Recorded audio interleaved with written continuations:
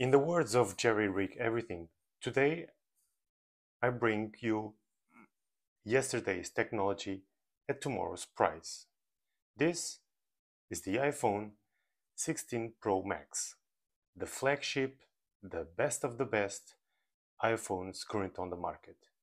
And if you are currently an owner of the 2020 or most say 2019 iPhone XS Max, is it worth for you to upgrade from this to this? Let's find out. In this video, I'm going to show you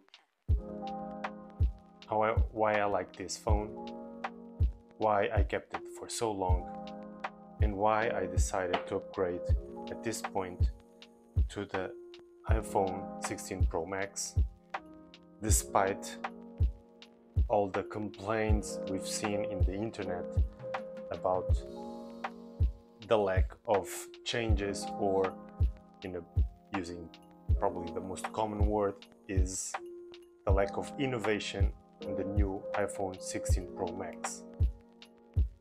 So I've been using this phone since it was released. I think it was 2019, and I bought it in 2020, somewhere in 2020, and I've kept it since then. It has been very reliable, and I would say the only disappointment I started to get with this phone is the fact that it started to heat too much, and I think it was a consequence of the battery being degraded over the years, especially in the last 12 months. It kind of struck me the most. Last summer it heated a lot of times, and up to the point where it became almost unusable and I had to stop.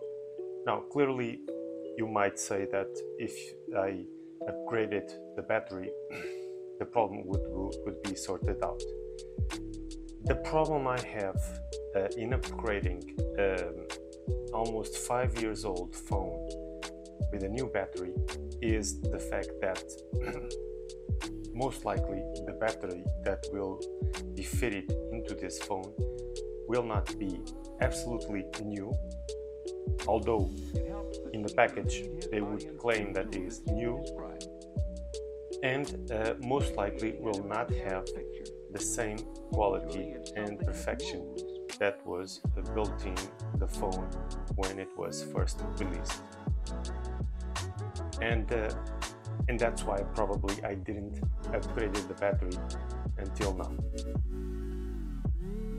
One of the good things that I've liked in this phone was definitely the build quality. The smooth edges, the glass front back, the camera, instant shots with good quality, enough quality. But I was starting to get over the last months, as I've started to make more videos for YouTube for this channel, I started to notice that the quality wasn't there, wasn't quite near the iPhones 12s or 13. It was getting behind, let's put it that way. So, and that was probably one of the reasons I've decided to upgrade to the new iPhone. So one is probably the fact that this is getting old. Secondly was the camera that was starting to lag too much when compared with the current technology. But other than that, software-wise, performance-wise, no complaints whatsoever. Okay, so with that being said, these were the main reasons why I'm upgrading to this. Why specifically upgrading to the iPhone 16 Pro Max and not upgrading to the iPhone 16 Plus? Well, one is the the camera setup, okay, which is very important for me, as I plan to use this phone for many years. I don't plan to change it anytime soon. And secondly, I think it is the model that offers the biggest battery life. So without further ado, let's have a look to the new iPhone 16 Pro Max here, and let's start to open the box.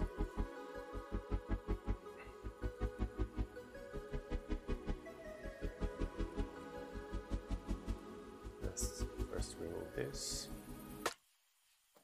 Okay, this is done, and let's remove this one as well.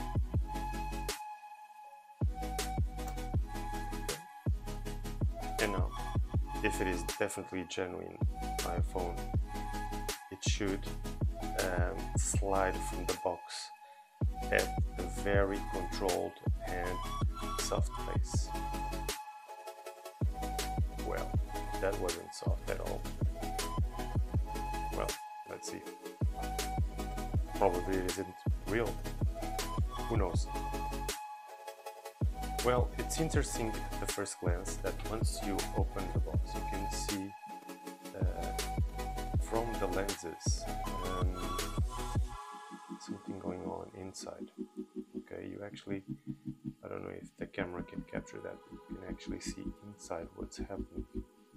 It's a little bit strange, a little bit awkward, but yeah, I will give it the benefit of the doubt. Okay. A little bit awkward when you see inside. So I've chosen the natural titanium because I think is a change from the black one I had. Okay, for a change, I really like this soft and natural titanium. I think for a change, I think is a good move. Kind of tired of the black one, and yeah, and probably will be a better adaptation in the coming months. So first feel and touch. So it's not desperately heavy. It is more heavy definitely, but it feels more solid. I think is the edges that give that extra confidence. And yeah, the buttons are really there, so they feel more solid than the older models, definitely. Yeah, and definitely it feels nice in the hand. It's not heavy, it's not crazy heavy, I would say, compared with the old one. It's not crazy heavy, it is not crazy big, as you can see here. I think the only massive difference is the bezels. The fact that the bezels are more edged to edge, it kind of you know, it kind of makes the phone bigger, but without being bigger. Let's put it that way. Okay. And yeah, let's take the screen protector. Okay, let's put it here. You know, for me that I have big hands, it doesn't really feel like a big phone. It feels like a normal phone, I would say. So for someone that was used to use this, as you can see, it's not big of a difference. And yeah, and let's turn it on. Let's see if it has some juice on it. Okay. So yeah, it kind of gives you a little different sensibility. So the glass and this metal edged, it's definitely different from this one.